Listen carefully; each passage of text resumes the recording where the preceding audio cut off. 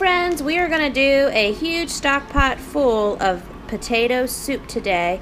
I got this 10-pound bag of potatoes from Aldi. I think it was either $1.49 for 10 pounds or $1.59. I'll put my grocery haul up in a card for you if you want to see the exact 10-cent price difference. But anyway, first thing I'm going to do is I get all my potatoes washed off in the sink.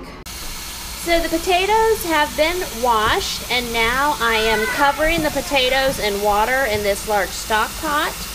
Alright, so now I just put my big stock pot on the stove. What I'm going to do now is we're going to bring the potatoes to a boil, and then because we're in the middle of our busy homeschool day, I'm just going to turn them off and let them sit for a little bit whenever I'm able to get back to them. And that is what is nice about potato soup, is it's very forgiving. So there's going to be time gaps in here. When I can get back to them, I'm going to drain the potatoes, and then the skins are going to peel right off. And I just don't have time to peel potatoes. I don't know about you. So the skins will slip right off for me then, and then we'll add the potato chunks back in here with some milk and some butter and some salt and pepper and other goodies, and work on our potato soup in the stock pot.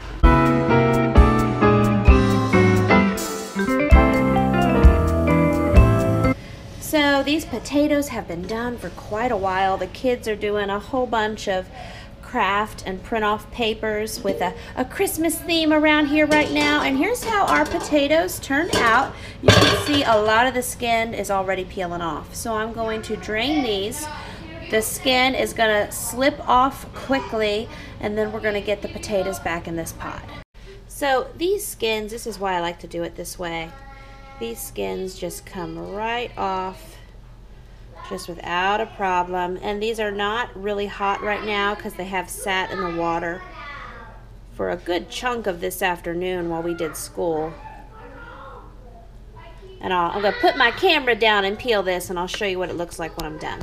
So here is our nice peeled potato, and it's going in the pot. So here is what everything looks like peeled. And then if you want, you can use a hand mixer.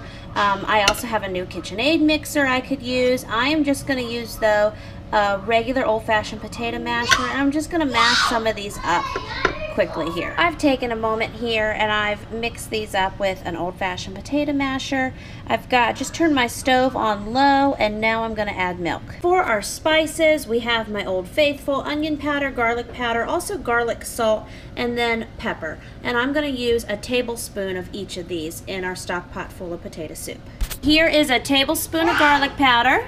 Here's a tablespoon of our onion powder. I'm also adding in a tablespoon of parsley because I like the little green flakes in the potato soup. A tablespoon of garlic salt and a tablespoon of pepper because I like pepper. You may not, so you can cut that in half.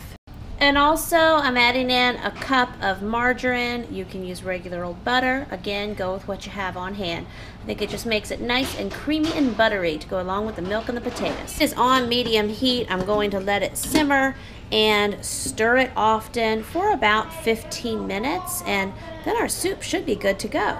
So this is how our soup is turning out. It smells fantastic in this kitchen. I'm going to put some in a bowl to show you. So this is how it has turned out. And in your family, you can add more garlic or onion powder. You could add more salt and pepper. If I would have had it on hand, I also would have chopped up some celery finely, and I would have cooked that with the potatoes earlier.